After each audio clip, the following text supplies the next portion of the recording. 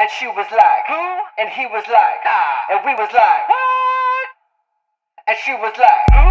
And he was like, nah. And we was like, what? Just ask Joey.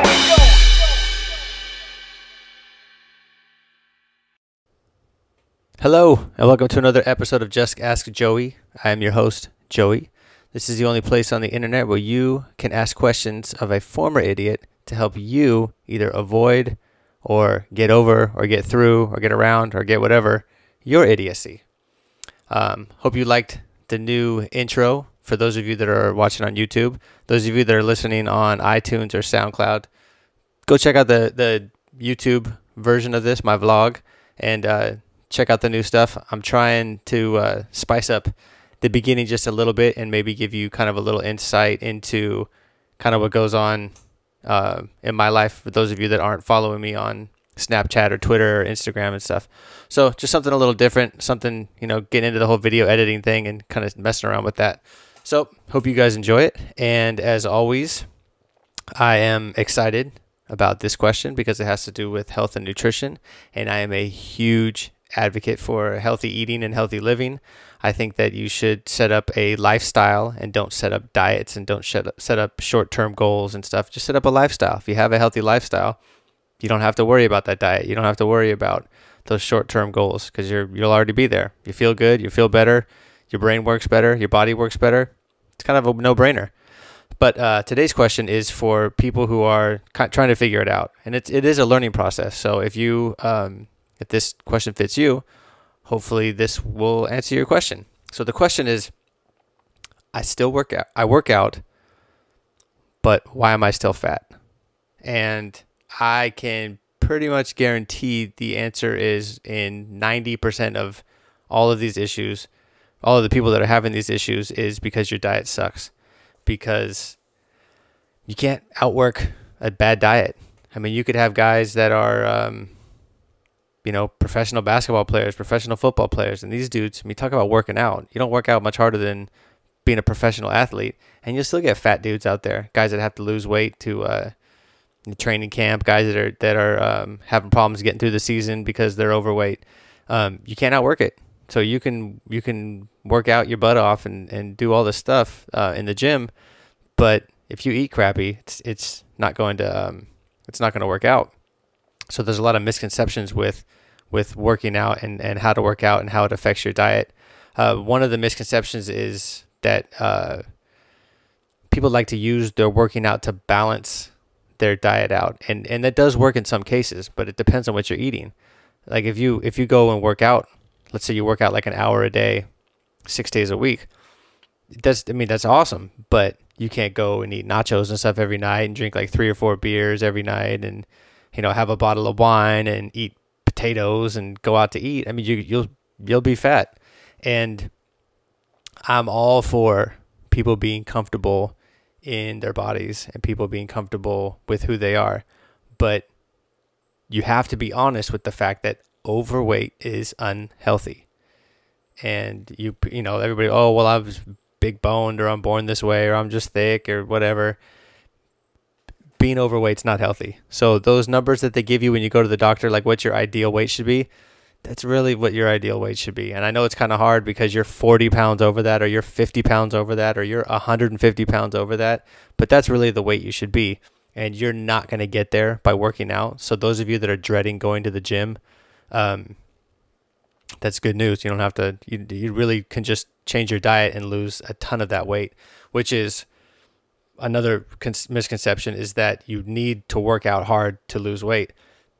Depending on what your body fat percentage is and depending on how overweight you are, I mean, even if you're not that overweight, if you radically change your diet, if you really cut out all the garbage and the crap and the excess carbs and everything, you'll lose weight whether you work out or not. Now, I highly recommend working out just because it's better for your body as a whole, but you can lose weight just with diet. So if you feel like too lazy to go to the gym, good news. You just can eat well and eat better and stop going to McDonald's and stop eating crap and lose weight. Your body was designed to burn fat and use fat as fuel and not carry around a whole bunch of excess fat. And what people do with their diets is they slam it full of sugar and all this crap, and their body is spending the whole day trying to break down all that sugar, because if you have any sugar in your system, you're not going to be running off of fat. And you have just that one little this or that one little that. Well, that shuts down your fat burning for 8 hours, 12 hours, 20 hours. And that could be time spent where you're burning fat, where you're using fat as your fuel source and getting kind of this excess weight off of. People like to, something that I've seen a lot, and I've seen a lot since high school, is people go, oh, I just worked out, so I'm going to go eat a bunch of crap. And yet, technically, your body is able to process sugars and process, the garbage food better right after a workout. But then keep in mind that that's also when your body is looking for replenishment. That's your refuel. So if you go, oh, I just worked out really hard, I'm gonna go get McDonald's. Okay, technically, the McDonald's isn't gonna hit you as hard as it would if you did it like before a workout. But that's what your muscles are repairing off of, is God knows what kind of meat and crappy fries and grease and oils and all kinds of weird crap that you don't even know what it really is. And that's what your body is recovering with. So be smart about it. Like, don't refuel your body with crap. Refuel it with good food. A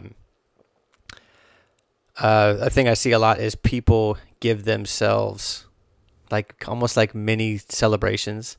They feel they deserve it too much. And you end up deserving it. Like, if you don't really watch what you're doing, you end up deserving it too much. Oh, I had a rough day, I deserve this candy bar. Or I had a rough day, I just want a bowl of ice cream, I'm so stressed out. And and you realize that you do that like once a day, sometimes twice a day. Some people do 3 times a day. Oh, it's only this, oh, it's only that. And all that stuff really adds up, because really your body you have to get the sugar out of your system before you can burn fat. So as soon as you put that just one thing once a day, your fat burning capabilities are completely shut down, like gone. So that one little cookie or that one little whatever, one little ice cream cone or that one little this will shut down your fat burning. So you got to think about that if you're in a position where you are bigger than you want to be and bigger than you think you should be, because you feel like you're putting in some work in the gym. So just stop eating the sugar. Seriously, stop giving yourselves those little excuses to eat this and eat that. And the last really big one is that the types of calories really do matter. Now, just because you have something that you bought at the store that says 100 calories, that's a hell of a lot worse for you. Some little candy bar that's only 100 calories is a hell of a lot worse for you than like 100 calories of an apple, or 100 calories of like a mixed green salad. Like, it's a huge difference. So don't fool yourself into thinking that all calories are created equal, because they are not. They don't break down in your body the same. Your body won't react to them the same. Your fat burning will completely depends on what you eat. So if you eat 100 calories of sugar and you're not going to be burning fat for 12 hours, 20 hours, depending on how much sugar it is, like a day. So eat the apple, eat the almonds, eat the healthy 100 calories and not the crap 100 calories. Where I wanted to kind of break down and give you like where I see people really messing up when it comes to what they eat during the different times of the day. During breakfast, cereal, bagels, muffins, pastries, donuts, sugar in your coffee, fake sugar in your coffee, all that stuff, especially at the beginning of the day. Like, the beginning of the day is when your body breaks down sugar the absolute worst. So think of it like, if you only eat sugar one time a day, the morning is the worst time. That will make you the fattest out of all the other times during the day. That's the worst time to eat it. So you start out your day with a bagel or a muffin or an English muffin or God forbid, a donut or a pastry, and the sugar and just a little bit of sugar in your coffee all day. Fat burning shut down. Just think of it that way. It's like you eat that stuff, it's like the off switch to your fat burning. So you have to analyze what you're eating and figure it out, because I can't see you, but think of it that way. Cereal, bagels, muffins, coffee with sugar, off switch for fat burning. At lunchtime, sandwiches, you're in a hurry, fast food, just something quick, something out of like a vending machine. It's doing the same thing. So you're sitting all day and you get up and you're like, oh, I'm just going to eat something real quick. And it's just one little this, it's just one little that. Those are the things that add up. Those are the things that you really catch yourself doing every day, multiple times a week, hopefully not multiple times a day, but it's those little things. So pack your lunch with healthy foods. I'm gonna give you guys the healthy foods to eat in just a second. Snacks. You have that long period in between lunch and dinner. You're starving. You got to stay at the office a little too long. You want to make it to the gym. You got to go to your kid's baseball practice, or you got to do whatever. So what people do is they just grab something quick and easy. And just for a rule of thumb, for me, if it's wrapped, if you bought it at the store in a box and there's 12 to a box, it's probably garbage. I don't care what it says on the box. Are there going to be exceptions to the rule? Absolutely. Are those exceptions to the rule going to be from like AM, PM, or Safeway or Vaughn's? No, they're not. If it's in a box and it's prepackaged and it says healthy this and healthy that and healthy grains and all this stuff, it's crap. It's full of sugar. It's full of other crap that's going to break down into sugar. It's full of fake stuff. Just don't eat it. Take the healthy snacks and stuff with you. Dinner, people make mistakes. People drink too much.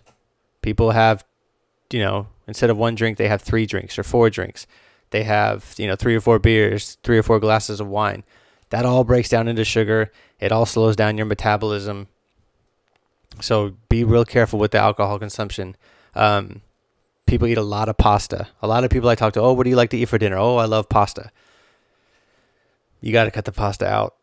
I mean, as being an Italian, I hate to say that, but pasta is it is a huge amount of sugar once it finally breaks down into your system, and it shuts everything down. I mean, you eat pasta for dinner, you're not burning fat tomorrow. So it's just as crappy as that sounds. One alternative that I use, and it sounded gross at first, but it really works, is spaghetti squash.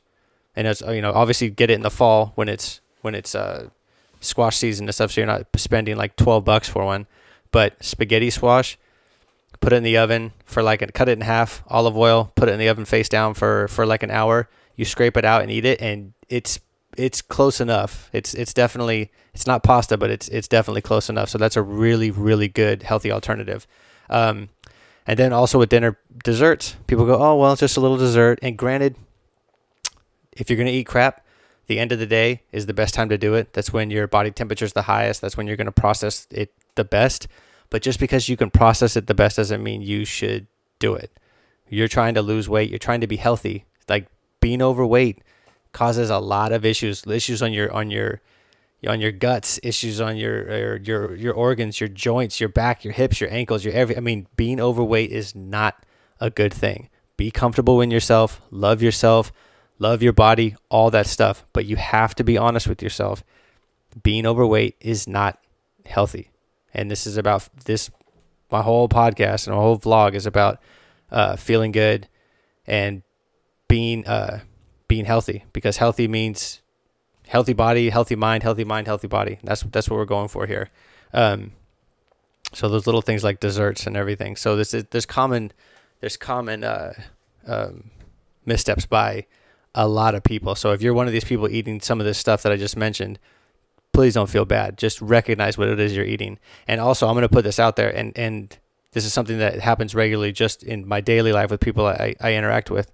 If you have a question about anything that you're eating and you want to know if it's good or bad, man, seriously, just tweet at me, snap me, whatever, Facebook, whatever. Hit me up on this.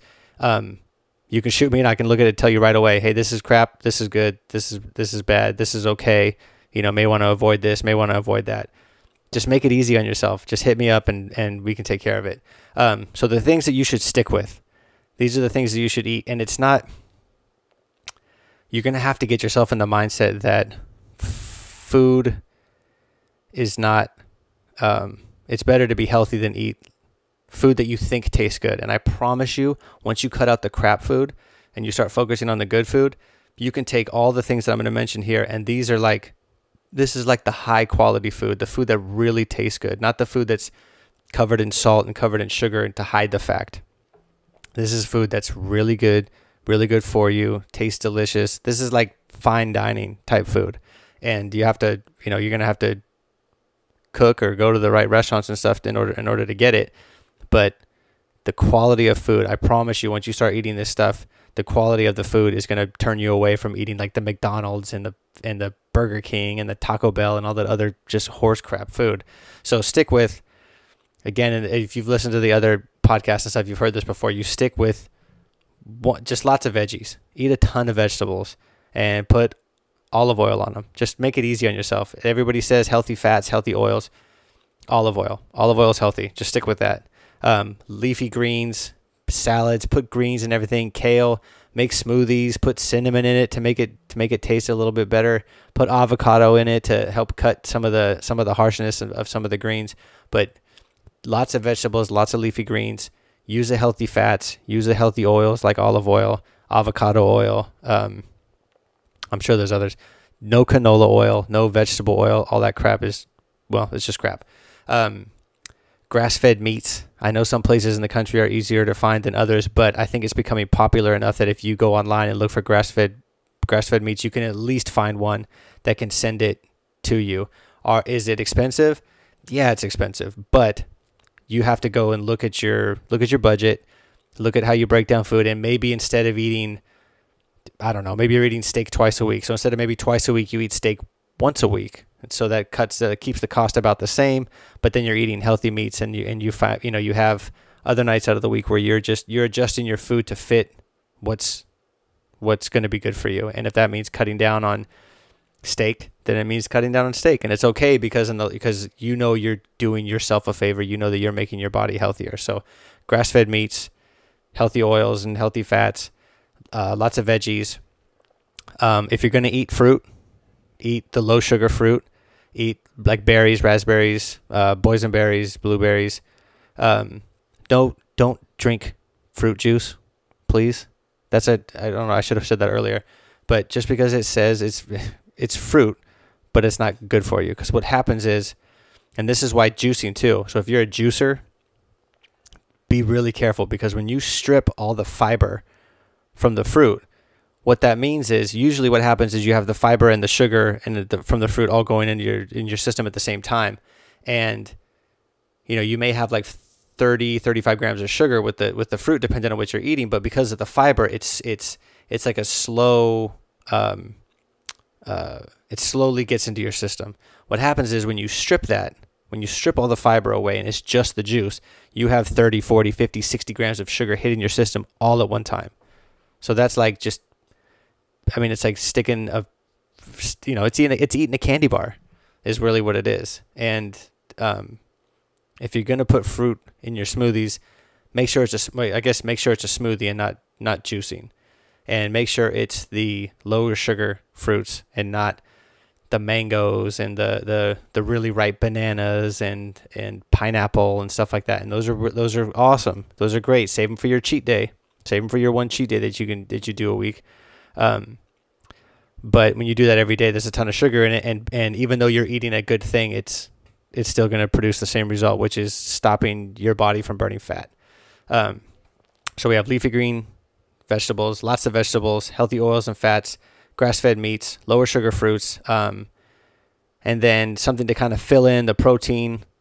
Tim Ferriss calls it the slow carbs, black beans, legumes, lentils, stuff like that, all mixed up with the other stuff. And keep in mind, like, this gives you go, oh, it's kind of boring sounding, but keep in mind you have all the spices available. You have, any kind of, cilantros and parsleys and whatever other herbs and stuff you want to work with. So this will kind of help you with your creativity of coming up with some new recipes. And one cheat day a week. That's it. Just one day, 7 days, one of them a cheat day. Then you don't have another one for another 7 days. And on that one day, go to town, eat all the crap. And I guarantee when you start doing this diet, you're going to have your cheat days, but those things that you eat, you're going to want higher quality stuff, the stuff that tasted good before, It's not going to taste as good. You're going to be able to taste the garbage because you're going to be eating so well. But that one day, what it allows it to do is it allows you to your body to keep the enzymes, basically to break down the sugar and break down the garbage food. Because what some people do is they go so long without eating that stuff that when they do get it into their system, and it's going to happen eventually you're going to have a piece of cake or something. What happens is your body doesn't have the enzymes to break it down, and it ends up flushing into your system in the worst possible way. Like in the you might as well be eating sugar and stuff all day, and it messes up your system. So one cheat day, keep the enzymes. The rest of the week, just eat healthy. And I guarantee, whether you're working out hard or not, if you start eating healthy, you implement this diet and cut out all that other crap, I guarantee you're going to drop weight, whether you're working out or not. And again, I mean it. If you have any questions about what you're eating or your diet or anything, I have people hit me up all the time on Snapchat and they'll DM me on Twitter and ask me questions about different foods and stuff, and I'm more than happy to just shoot a response back out to you. So please don't hesitate in doing that. If you have any questions that you'd like me to answer, it can be an extension of this, it can be an extension of the other episodes that we've done so far, or it could be something totally different. Hit me up on Snapchat, find me on Twitter, and I look forward to hearing from you. Hope you're having a good week. Talk to you soon. And she was like, who? And he was like, nah. And we was like, what?